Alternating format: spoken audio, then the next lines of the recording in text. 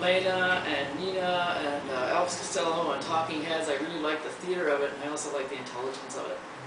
And then when I was DJing, I've done some theater myself. Or at high school, I loved theater, and I was in graphic design. I was a freelance journalist, and I thought, wow, I can be a DJ. I can apply performance art to what I'm doing as a DJ. So I would dress up as Nina Hagen, and I would dress up as Toya Wilcox with pink hair, and I would do Devo nights with the turquoise garbage bag, because you could, with the square shoulders, looked very cool with a very wide belt. It was a very cool, totally futuristic look, and a cheap way to do it.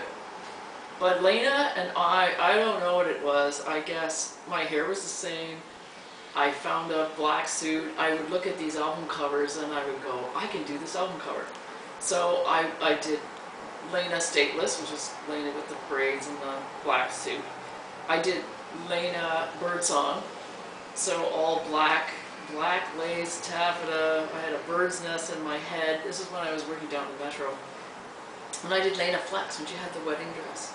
So I found a vintage wedding dress, and I did the braids and everything else, and we would do outrageous things like that. And then go out afterwards for something to eat at Smitty's, or the all-night restaurant, whatever was open all night, right? Because that's the thing that you did back then. But it was the theater of it.